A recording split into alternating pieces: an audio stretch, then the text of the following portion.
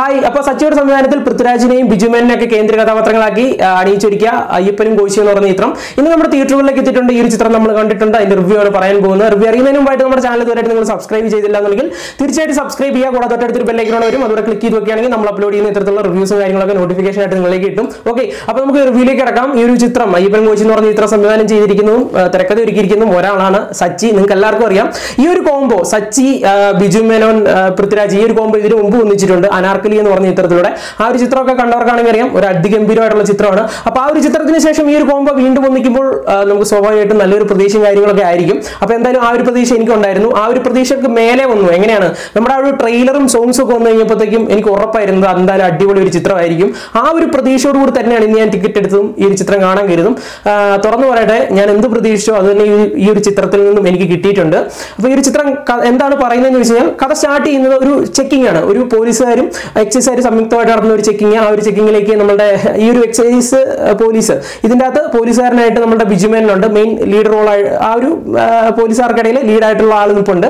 അപ്പം ഈ ഒരു ചെക്കിങ്ങിലേക്ക് നമ്മുടെ പൃഥ്വിരാജ് കടന്നു വരികയാണ്. അട്ടപ്പാടിയിലാണ് കഥ നടക്കുന്നത്. അട്ടപ്പാടിയുടെ പ്രത്യേകത നിങ്ങൾക്കറിയാം, അവിടെ മദ്യനിരോധിത മേഖലയാണ്. മദ്യം ഉപയോഗിക്കാൻ പറ്റില്ല. അപ്പൊ നമ്മുടെ പൃഥ്വിരാജ് എന്ത് ചെയ്യാണ്, വാഹനത്തിന്റെ അകത്ത് കുറച്ച് മദ്യക്കുപ്പിളൊക്കെ ആയിട്ട് വരുന്നു. അടിച്ച് പൂസായിട്ട് കോൺ തെറ്റിയാണ് ഇരിക്കുന്നത്.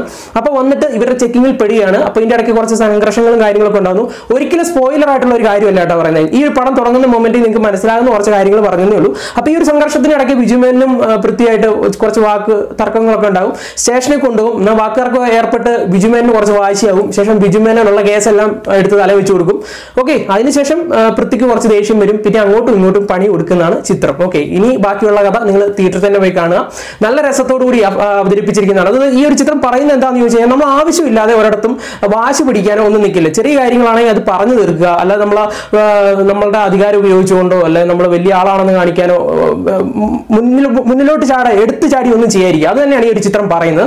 അപ്പൊ എന്തായാലും പിന്നെ അതുപോലെ തന്നെ ഒരു കാര്യം കൂടെ പറയാം. നമ്മളിപ്പോൾ വാശിക്ക് എന്തെങ്കിലുമൊക്കെ ചെയ്യുകയാണെങ്കിൽ ഇതിനിടയ്ക്ക് നിന്നുകൊണ്ട് നമ്മളിപ്പോൾ സംവിധാനത്തോടെ ഇപ്പോൾ എന്നാൽ ശരി ഒത്തു തീർത്തേക്കാന്ന് വെച്ച് കഴിഞ്ഞാലും ഇടയ്ക്ക് തിരികാൻ വേണ്ടി കുറെ പേരൊക്കെ കാണും. അതായത് ചിത്രത്തിലൂടെ നിങ്ങൾക്ക് മനസ്സിലാകും. ക്യാരക്ടർ ആരാണെന്ന് ഞാൻ പറയുന്നില്ല, അപ്പൊ നിങ്ങൾ കണ്ടതിനെ മനസ്സിലാക്കാം. അപ്പൊ അങ്ങനെയൊക്കെയുള്ള ഒരുപാട് നമ്മുടെ സമൂഹത്തിൽ നടക്കുന്ന ഒരു ഇപ്പം നടന്നുകൊണ്ടിരിക്കുന്ന അല്ലെങ്കിൽ സ്വാഭാവികമായിട്ട് നടക്കുന്ന ഒരു കാര്യം തന്നെയാണ് ചിത്രത്തിൽ കാണിച്ചിരിക്കുന്നത്. എന്തായാലും ചിത്രത്തിൽ എടുത്തു പറയേണ്ട പോസിറ്റീവ് വശങ്ങൾ കുറച്ച് പറയാം. ആദ്യമേ ഇതിന്റെ ഡയറക്ഷൻ പറയാം. സച്ചിയുടെ ഡയറക്ഷൻ അതിഗംഭീരം എന്ന് പറയാം. അതുപോലെ തിരക്കഥയാണെങ്കിലും ഒരു നല്ല രീതിയിലുള്ള, എന്നാലും ഒരു പുതുമയൊന്നും അവകാശപ്പെടാനില്ല. ഞാൻ സത്യസന്ധമായിട്ട് പറഞ്ഞു, വലിയ പുതുമയില്ലെങ്കിൽ കൂടിയും അവതരണത്തിന്റെ രീതി കൊണ്ട് നമുക്ക് കാണുമ്പോൾ പുതുമയാണെന്നൊക്കെ തോന്നിയേക്കാം.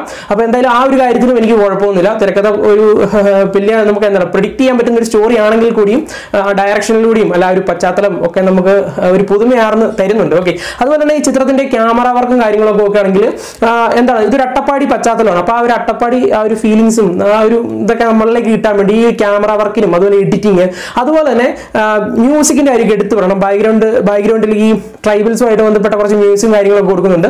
അപ്പൊ അതൊക്കെ നമുക്ക് കറക്റ്റ് ഒരു അട്ടപ്പാടി ഫീൽ തരുന്നുണ്ട്. അപ്പൊ ആ ഒരു ലൊക്കേഷൻ, ആ ഒരു എടുത്തിരിക്കുന്ന ലൊക്കേഷനിൽ ഒരു ആംബിയൻസ് കൊണ്ടുവരാൻ വേണ്ടി, ആ തിയേറ്ററിനുള്ളിൽ തന്നെ ആംബിയൻസ് കൊണ്ടുവരാൻ വേണ്ടി ഇത്തരത്തിലുള്ള ടെക്നിക്കൽ വശങ്ങൾക്ക് സാധിച്ചിട്ടുണ്ട്. ഓക്കെ, പിന്നെ കാസ്റ്റിംഗിന്റെ കാര്യം പറയുമ്പോൾ ബിജുമേനോൻ, പൃഥ്വിരാജ് ഇവരുടെ കോമ്പിനേഷൻ ഒന്നിച്ച് കഴിഞ്ഞാൽ എങ്ങനെയുണ്ടെന്ന് നമുക്ക് ആ ഒരു അനാർക്കലി കൂടെ മനസ്സിലായതാണ്. അപ്പൊ എനിക്ക് തോന്നുന്നു അതിന് ഒരുപിടി മികച്ചു നിൽക്കുന്ന ഒരു പെർഫോമൻസ് തന്നെയാണ് ഈ ഒരു ചിത്രത്തിൽ ഇരുവരും കാഴ്ചവെച്ചിരിക്കുന്നത്. ഇപ്പൊ ഈ ഒരു ചിത്രം കാണുന്നവർക്ക് അല്ലെങ്കിൽ ഇത് കാണാൻ പോകുന്നവർക്ക് എപ്പോഴും ഡൗട്ട് ഉണ്ടാവും, പൃഥ്വിരാജാണോ അതോ ബിജുമേനാണോ നായകന്. എന്റെ ഒരു അഭിപ്രായം പറയട്ടെ, കുറെ 10 മിനിറ്റ് നമുക്ക് തോന്നും പൃഥ്വിരാജ് നായകൻ, അടുത്ത ഒരു 10 മിനിറ്റ് നോക്കും ബിജുമേനൻ, അടുത്ത ഒരു 10 മിനിറ്റ് നോക്കുമ്പോൾ അന്ന് പൃഥ്വിരാജനെ കേട്ടോ, അടുത്ത 10 മിനിറ്റ് നോക്കുമ്പോൾ ബിജുമേനാണ്. ഇങ്ങനെ കൺഫ്യൂഷൻ അടിച്ച് അവസാനം വരെ പോകും. നമുക്ക് ആരാന്ന് മനസ്സിലാവൂല. കാരണം ഇതില് നായകനോ വില്ലനോ രണ്ടുപേരും നായകന്മാരെന്നും പറയാം, രണ്ടുപേരും വില്ലന്മാരാണെന്നും പറയാം. അപ്പൊ അത്രയും ഒരു വെറൈറ്റി രീതിയിലാണ്. അല്ലെങ്കിൽ ഇപ്പൊ നോർമലായിട്ട് പറയാണ് ബിജുമേനൻ, ഇപ്പൊ അനാർക്കലി തന്നെ നോക്കുകയാണെങ്കിൽ ഒരു ഇച്ചിരി സ്റ്റാറും കൂടുതൽ പൃഥ്വിരാജിനാണ്. അപ്പൊ പൃഥ്വിരാജിന് കൂടുതൽ ഫോക്കസ് കൊടുത്തിട്ട് അതിന് തൊട്ടുതായുള്ള ഒരു ക്യാരക്ടറായിട്ടാണ് ബിജുമേനന് അനാർക്കലി കൊടുത്തിരിക്കുന്നത്. പക്ഷേ ഇതിൻ്റെ അകത്ത് വരുമ്പോഴത്തേക്ക് രണ്ടുപേരും ഒരേ തട്ടിൽ നിൽക്കുന്ന ഒരു കഥാപാത്രം അല്ല, ആ ഒരു ഒരേ രീതിയിലുള്ള ക്യാരക്ടർ ആ ഒരു ഇതാണ് കൊടുത്തിരിക്കുന്നത് സച്ചി. അപ്പൊ അതെന്തായാലും ഒരു കയ്യടി അർഹിക്കുന്ന കാര്യം തന്നെയാണ്. അപ്പൊ മൊത്തത്തിൽ നോക്കുകയാണെങ്കിൽ എന്തായാലും നിങ്ങൾ തിയേറ്ററിൽ പോയി മിസ് ചെയ്യാൻ പാടില്ലാത്ത ഈ വർഷത്തെ ഒരു മികച്ച ചിത്രം തന്നെയാണ്.